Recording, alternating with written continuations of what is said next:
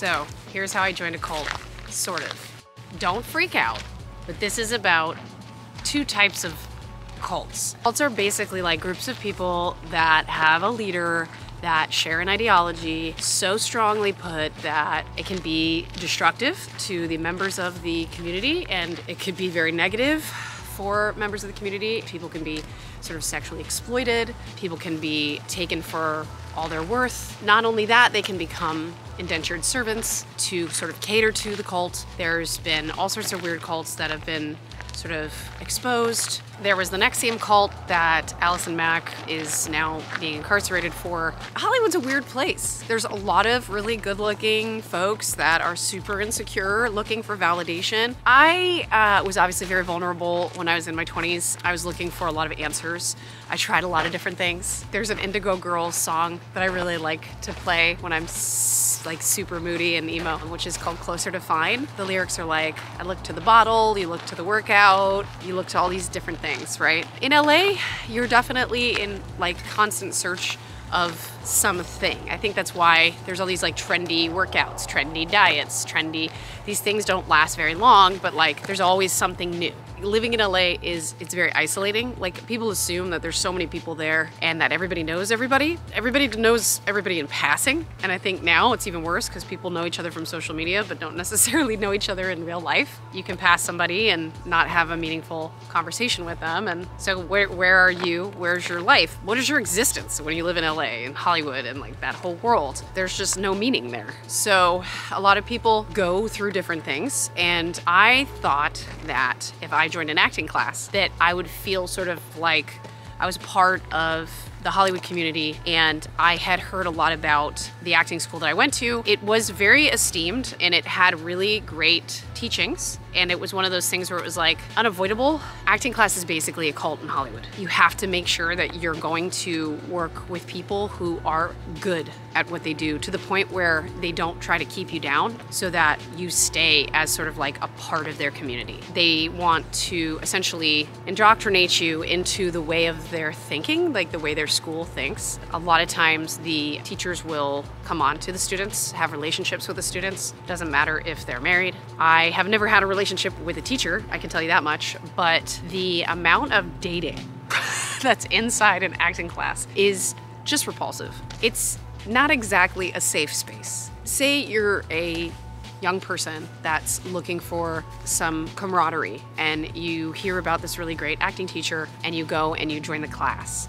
In the class, there's people that have day jobs, and there's people who are from rich families, there's people who are just eking by, or they're on their way out of California. They don't even want to live there anymore because they can't make it and they can't cut it. There are so many different kinds of people in these classes. It's really not a safe space because there's nothing really governing it. The teacher doesn't really hold the students to any standard. So if there's, you know, some weird relationship drama, as long as it's not taken into the general function of the class and creating an issue, then the money's being distributed and the checks are being written and the teacher's being paid for their services. Basically, like when you join the acting class, you're encouraged to spend time with your classmates. If you've ever seen that show Barry, I think that's the most accurate representation of acting class idiocy that exists, where you go to like a bar near class and you guys get just faced and somebody hooks up with somebody and then they're in a relationship. Some people have actually like gone into relationships with people from acting class and gotten married and stuff like that. Like there are positives that come out from certain relationships in acting class, but for the most part you're dealing with people who have egos,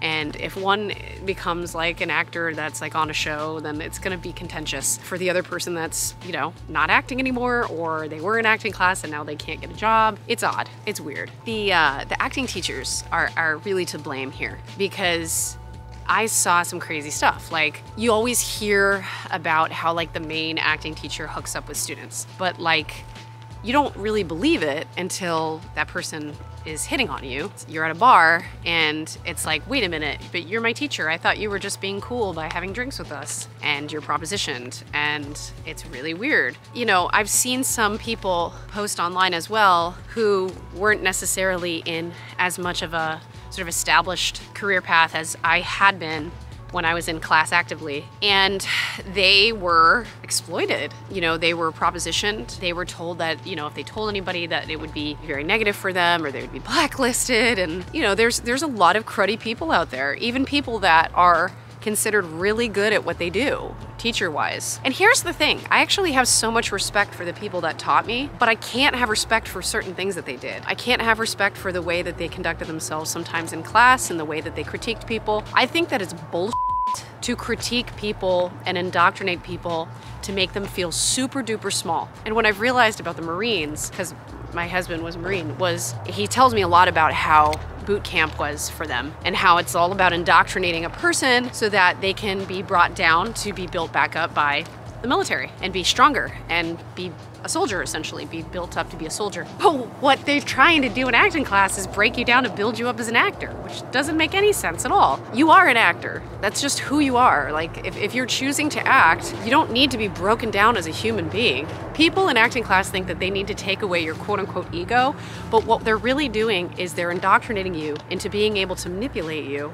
And that's not good acting advice. That is not the way to access a person's soul or to make them fall in love with acting. The goal of the acting teacher should be to really have you be in love with the process. And while I did learn a lot of interesting tools and some ways into character development, I certainly did not see a lot of ethical protocols. It wasn't just one class, it was several classes. Sometimes it could be an entire school, so it's several different teachers that are acting like that. It's a mentality. I don't really understand why it sort of gravitates towards one particular school to another particular school, but you have to watch out for this. This is something that exists. There's people that prey on the wallets and the bodies of young people in Hollywood. You know, I have had a lot more success with one-on-one acting classes, but again, if it's one-on-one, you gotta make sure that the person that's holding your heart and mind in their hands is not a crazy person, which is hard to do. Because a lot of times people will hide behind the eccentricities of their personality and their clout. And they'll be like, but I'm just a, you know, I'm just a master of the art. It's like, bull, you're an ass. Don't manipulate me. Don't do the wrong thing to people. Like, I'm gonna hold you to a standard of protocol because you know what? You are not my boss. That's the thing, see? It's like the acting teachers want to pretend like they're your boss. You pay them. You literally are paying them. They want to act like they don't need you in their class. Of course they need you in their class. They want every single head in that class, whether they tell you they do or not. It's bullshit.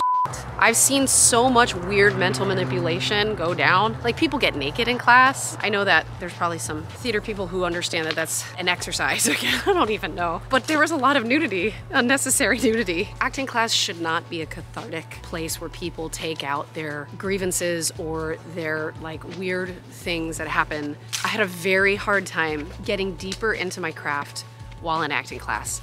I was stuck. I was stuck in the social hierarchies and the unethical behaviors that were sort of around me. And by the way, I'm not saying that I'm not to be held accountable. I certainly was a part of the, you know, the drinking and the dating and all that stuff. Like, I was a part of that. I was totally swept up in it for several years. And like I said, there was value to some of it, but I just don't condone a lot of it. And I really want to warn people against it. Now, Scientology.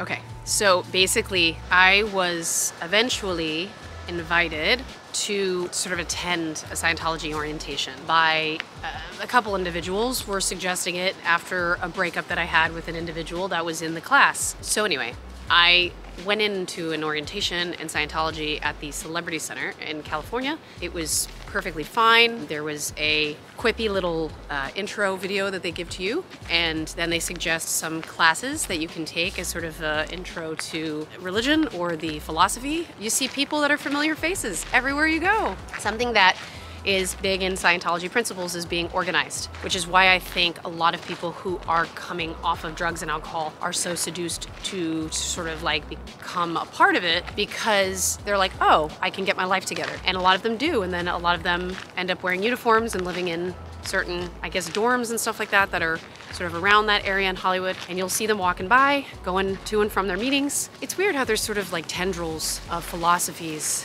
everywhere you look. If you're not careful, you'll become a part of a philosophy and you won't have your own philosophy. So if there's anything that I can tell you, is that stick to your guns, do the work that you need to do on yourself, and don't let anyone break you down. You figure it out for yourself. And yes, it's good to have mentorship, but consider the source.